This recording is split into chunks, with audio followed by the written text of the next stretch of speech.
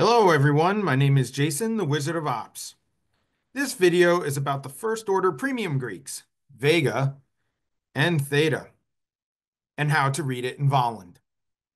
Vega is a first order Greek that shows your P&L with respect to changes in implied volatility. The further you are from expiration, the more Vega your option has. This makes sense because there's more time for uncertainty risk to be realized when there is more time until expiration. From a dealer standpoint, Vega is noticed, but not hedged a whole lot explicitly because it can be costly to hedge Vega. If Vega does become a problem for the dealer, they tend to reprice the options in accordance with supply and demand, and thus changing the implied volatility through the pricing. Theta is grouped with Vega because they both are related to the premium of an option price. While Vega relates to the implied volatility of the option price, Theta refers to the time decay of the option price.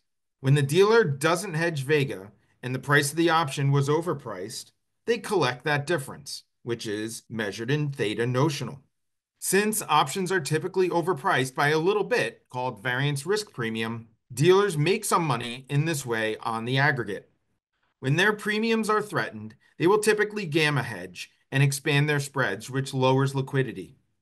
This is called a volatility event and is usually associated with a strong VIX movement and customer put buying.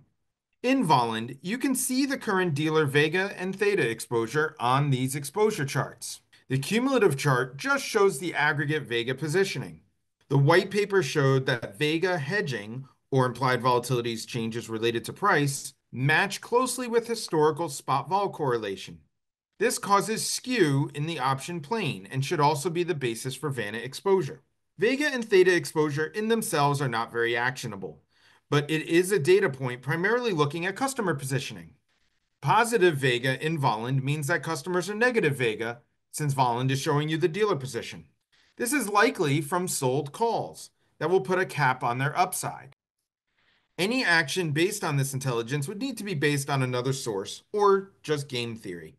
What matters for dealers is the conversion of notional Vegas into notional delta, because deltas are religiously hedged while Vega is not. This is represented by Vanna, which is why I pay so much attention to Vanna in my analysis. Thank you for watching, and may Volland help you in your future trading ventures.